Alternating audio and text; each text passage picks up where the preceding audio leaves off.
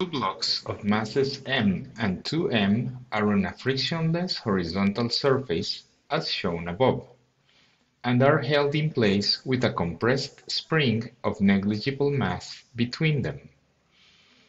If the blocks are then released, and the block of mass 2m leaves the spring with a velocity v, the velocity of the center of mass of the blocks is.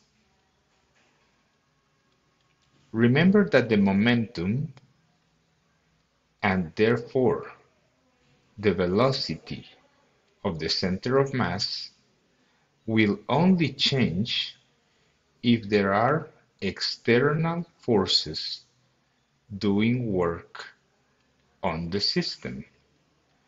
However, the horizontal surface is frictionless. The only external forces are the gravitational and normal forces. They are not doing work because they are perpendicular to the motion.